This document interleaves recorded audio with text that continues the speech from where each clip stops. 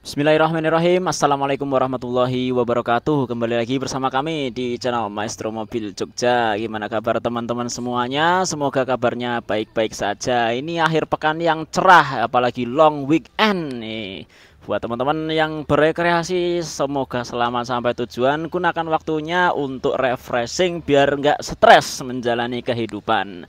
Nah teman-teman sekalian, di depan kita ini ada sebuah SUV dari Honda yang sangat populer di Indonesia.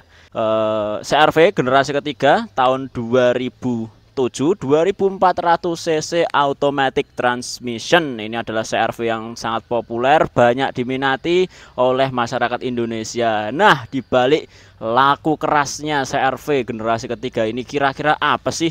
Mobilnya kayak gimana sih? Kok banyak banget orang Indonesia yang suka? Nah, monggo buat teman-teman yang sudah penasaran atau baru cari mobilnya, yuk kita langsung merapat ke lokasi untuk lihat unitnya.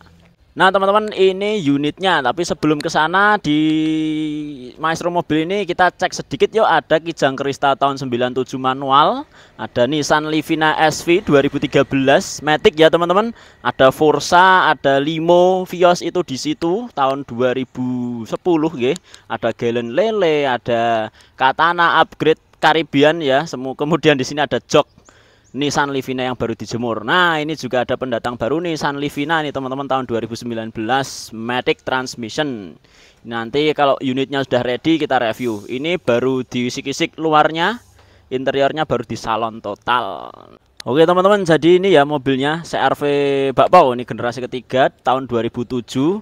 Saya kira kalau untuk muka-mukanya ini udah pada kenal semua ya. Kita kenalan dulu sama platnya. Ini nopolnya AD Boyolali ya. Rumahnya SMK nih.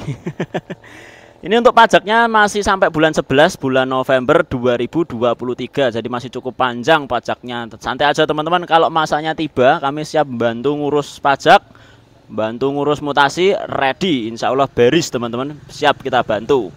Oke, kemudian untuk muka saya kira teman-teman udah pada familiar. Headlampnya udah ada projinya.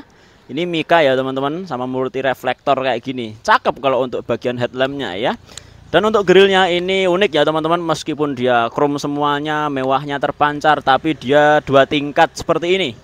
Atas ada, bawah pun juga ada. Dan untuk CR-V ini ya supaya kelihatan SUV-nya, dia mulai dari bagian bumper depan sampai ke belakang ini dibikin panel seolah-olah apa ya? Kayak over fender, kayak tambahan daging gitu ya, biar tambah berotot gitu kesannya. Udah ada fog lampnya juga. Kemudian apa lagi nih teman-teman, untuk kaca no retak-retak, no bocor-bocor, utuh teman-teman. Bumpernya presisi. Kemudian untuk pelek ini masih orisinil, dia palang 5 seperti ini. Bannya masih bagus. Kita lihat dari dekat, over fender ya orisinil punya CR-V. Mud flap, kepet roda lengkap. Body molding dia orisinil ya. Ini tambahan daging biar tambah SUV gitu. Nah, kurang lebih dari samping kayak gini teman-teman. Untuk spion dia sewarna body, sudah retract, udah ada side lampnya juga. Kemudian untuk kaca di sini ada chrome-nya teman-teman. Nah, ini chrome-nya ya, ini biasa Honda kalau bikin mobil ya kebanyakan ada chrome-nya seperti ini. Masih utuh, ada talang air. Kemudian untuk catnya mulus ya, minus lecet pemakaian seperti ini. Tekok dikit, ini ada baretnya dikit seperti ini. Nah, monggo buat teman-teman itu negotiable untuk kondisi catnya ya, bisa nego, bisa dibicarakan. Kemudian untuk bagian agak ke belakang nih teman-teman, ini udah dilengkapi spoiler, jadi nggak bungkuk-bungkuk banget ya untuk tampilannya dari belakang. Kemudian untuk stop lampnya masih utuh kanan dan kiri. Reflektornya juga masih ada. Untuk kaca belakang sekali lagi no retak-retak, no bocor-bocor. Sudah dilengkapi dengan pemanas kaca, nozzle pengecerutan air wiper, sama wiper belakang. Untuk trunk lidnya dia udah chrome. Identitas di sebelah kiri CR-V. Ini untuk bagian belakang daging tambahnya seperti ini nih teman-teman. Udah ada reflektornya juga di bagian bumper belakang. Kemudian untuk handle bagasi dia udah elektrik. Nah, kurang lebih seperti ini ya teman-teman. Kita cek dulu lipetan bagasinya. Ini teman-teman bisa cek di sini untuk lipetan bagasinya masih utuh, sehat sentosa, sehat walafiat. Ini enggak ada bekas dernya ya, enggak ada bekas lakanya, alhamdulillah. Kemudian di bagian bagasi Ini sih yang agak ini ya, sayang ya teman-teman. Ini udah pemakaian ya ini teman-teman. Ada beberapa permukaan yang lupas gitu. Kemudian untuk partisi bagasi utuh, interior bersih ya, seperti ini, warnanya beige ya dalamnya. Kemudian kita samping ke kiri teman-teman. Nah, ini untuk sistem pengisian bahan bakar dari sebelah kiri. Ini utuh ya teman-teman, bodinya lempeng. Kita cek kalengan bodinya.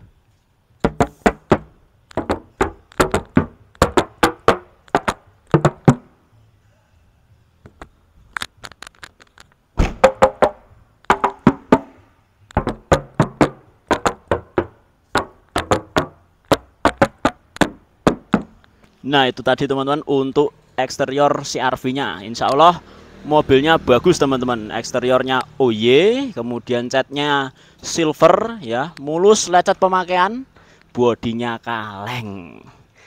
Oke teman-teman, untuk interior kurang lebih seperti ini ya. Kita mulai dulu dari bagian door trimnya dulu. Nah, untuk door trimnya dia two-tone ya, atau dua warna secara umum ya. Warnanya hitam di bagian atas dan beige di bagian bawah. Untuk bagian atas ini ada ya stiker wood panelan gini ya. Jadi untuk tampilannya jadi lebih menarik. Kemudian untuk fitur sudah full power window, ada tombol central lock-nya juga teman-teman. Nah seperti ini kurang lebih. Dan untuk door trimnya udah ada door pocket sama cup holdernya serta speaker estetik di bagian door trimnya. Oke, kita masuk ke ini interiornya ya, mewah ya teman-teman. Untuk dashboardnya tampilannya seperti ini, isi AC utuh ya teman-teman, mulai dari yang kiri, yang tengah, kemudian yang bagian driver ini utuh. AC-nya tentu saja dingin teman-teman. Untuk urusan entertainment ini head unitnya Pioneer double din, jadul ya teman-teman. Dan untuk panel AC dia seperti ini, udah digital, semi digital ya, meskipun ada putaran-putaran kompornya di tengah sini, di pojok maksud saya. Kemudian untuk shifter dia seperti ini ya, tuas persneleng maksud saya, karena ini Matic jadi seperti ini. Kemudian kita pindah ke bagian setir. Setirnya palang 3 masih orisinil double airbag. Oke, kemudian untuk bagian instrumen cluster atau speedometer teman-teman bisa cek di sini. Untuk electrical alhamdulillah normal function ya teman-teman, dan untuk indikator pintu masih OY. Kemudian takometer, speedometer dan lain sebagainya masih sehat walafiat. Kilometernya 192.000. Ini mobil tahun 2007 ke 2023. 16 tahun, kilometernya 192 ya, kurang lebih setahun 12.000 kilometer teman-teman. Bukan angka yang gondrong ya. Nah kemudian untuk bagian dashboard kiri depan ini ada laci dashboard tingkat 2 ya teman-teman. Jadi ada 2 penyimpanannya. Ini mengingatkan saya dengan Kijang Innova gitu ya, yang laci dashboardnya atas bawah. Cuman CR-V bisa mengemas laci dashboard dengan lebih mewah tentu saja teman-teman. Kemudian kita naik ke atas. Untuk bagian plafon teman-teman bisa cek di sini, plafonnya masih bagus, mulus, bersih. Lampu plafon orisinil. Oke, untuk bagian jok, nah tentu saja CR-V 2400 cc sudah menggunakan jok kulit. Nah, kemudian untuk bagian konsol tengah ini juga nggak kalah menarik nih teman-teman ya. Ini ada cup holder, ada laci penyimpanan tertutupnya 2, dan ini gede banget. Nah kurang lebih seperti ini, gede ya teman-teman. Oke seperti itu. Kemudian apalagi nih teman-teman, kita cek ke belakang yuk teman-teman. Kabin belakangnya kayak gimana ya. Untuk kabin belakang kita mulai dari door trimnya sudah disenadakan dengan yang depan. Door trimnya two-tone atau 2 warna, ada stiker-stiker wood panelnya, kemudian ada door pocket, ada cup holder, ada speaker estetik. Kemudian untuk bagian ini nih teman-teman, punggung jok depan masih bagus. Kemudian untuk bagian belakang sama, jok kulit seperti ini. Alhamdulillah, warnanya beige dan cerah sekali ini teman-teman. Alhamdulillah mobilnya bersih, sehingga menghadirkan suasana interior yang mewah, bersih, dan nyaman dikendarai. Untuk interiornya insya Allah oh iya teman-teman, sudah electric mirror dan juga retract teman-teman. Nah spionnya lipat sendiri nih. Oke kita lanjut ke ruang mesin. Nah teman-teman, ini ruang mesinnya CR-V kami. Tapi sebelum ke sini kita cek dulu untuk bagian lipatan kap mesinnya. Lipatan kap mesin tentu saja teman-teman bisa cek di sini.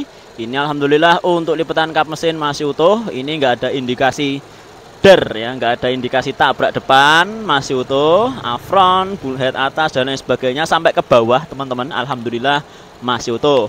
Kemudian untuk ruang mesin ya seperti ini teman-teman bisa lihat di sini ruang mesinnya CR-V generasi ketiga ya, Crv Bakpau. Ini yang mesin 2400 cc iVTEC 4 silinder injeksi transmisi otomatis penggerak roda depan.